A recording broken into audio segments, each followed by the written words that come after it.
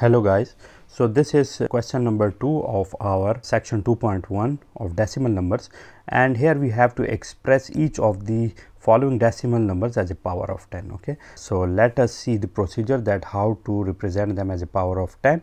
So initially I have this number which is 1000. So how to represent it? So you have to see that whatever the number is, whatever the number of zeros here are, first of all you have to write the 10. Okay, after writing 10, what you have to do, you have to write the number of zeros available in each number here as a power of this 10. Okay, so we can see here that here we have 1000, and for representing it, first of all I have to write 10, and after it I have to count the number of zeros here. So this is 1, 2 and 3. So I have 3 zeros here, so that's why I will write here 10 raised to power 3, which is equivalent to the 1000. Okay, so whatever it is, first of all you have to write the 10, which is the base element here, because now here we have this 1000 with the base 10.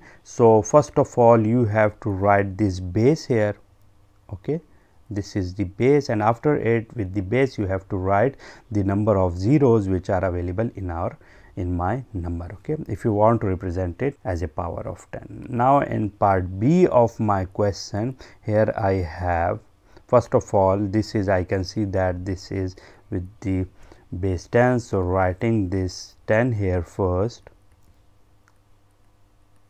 Okay, and what will be the power of this 10? So let me count the number of zeros here. So this will be 1, 2, 3, 4, 5, 6 and 7. So I have 7 number of zeros here. So this is 10 raised to power 7. That is the answer of part B.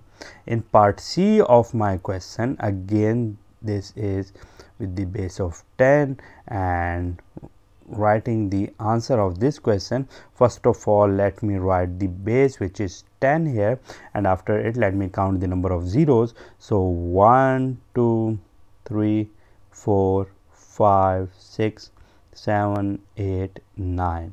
Okay, so there are 9 number of zeros, and I don't have to include this one with it, so therefore I will write 10 raised to power 9 with this. Okay, so that is the answer of part 2 of the section 2.1, in which we have seen that how to represent any numbers which is composed of many number of zeros as a power of the 10. Okay, so that's it for today, and I will see you soon.